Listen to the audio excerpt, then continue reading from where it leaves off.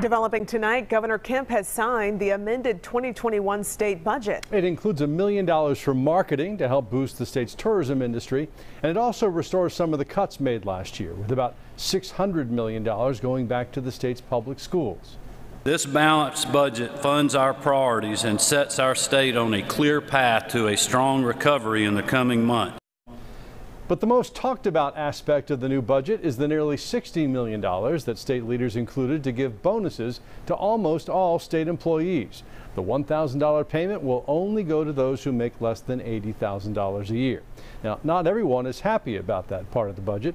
One of them is a former employee of the University System of Georgia. She says she lost her job last year because of the state cuts during the pandemic. As Fox 5's Elizabeth Rollins reports, she says she's lost everything and is now weighing in on the thousands of state employees expecting a bonus.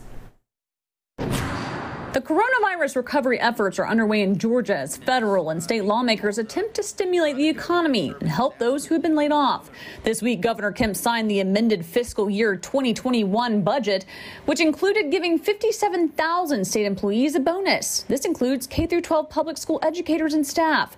This comes just 6 months after the state mandated that all 26 public colleges and universities make cuts, including layoffs and furloughs. I just don't understand how they can now turn around and give these bonuses. Fox 5 speaking to a former business manager at Kennesaw State University.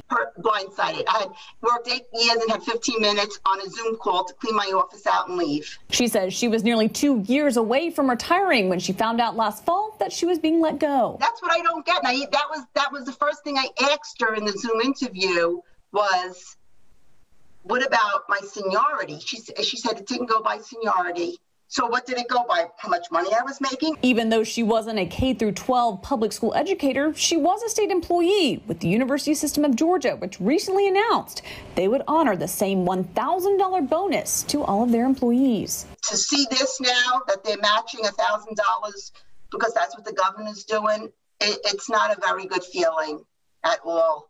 I'm Elizabeth Rollins reporting at Kennesaw State University tonight, Fox 5 News. The University System of Georgia sent us a statement that reads in part, since last fall, the state's fiscal outlook has improved dramatically.